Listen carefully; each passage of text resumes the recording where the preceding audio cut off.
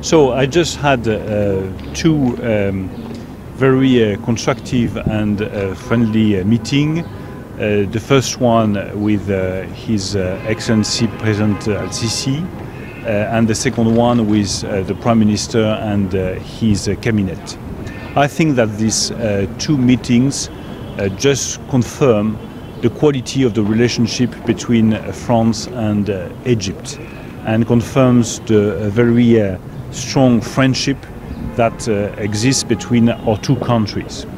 You know that we are facing difficult times.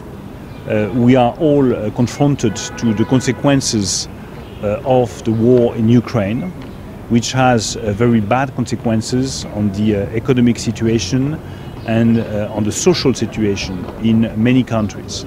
So we want to face these consequences together. And we are strongly determined with President Macron to stand on the side of Egypt, to support Egypt, which is facing the consequences of this war in Ukraine. I think, of course, of the price of commodities and the lack of wheat, which might be an issue for many countries over the next month. And as you know, President Macron has decided to really find the right solutions to provide all the necessary support to Egypt and to all the countries that could be faced to such consequences.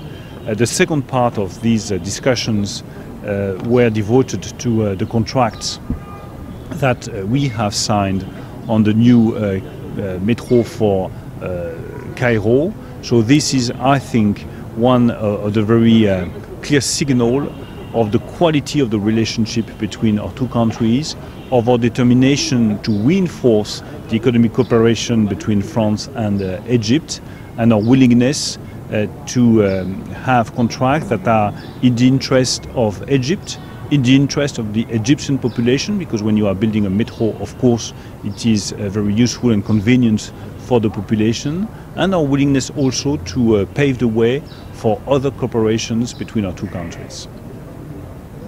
Thank you.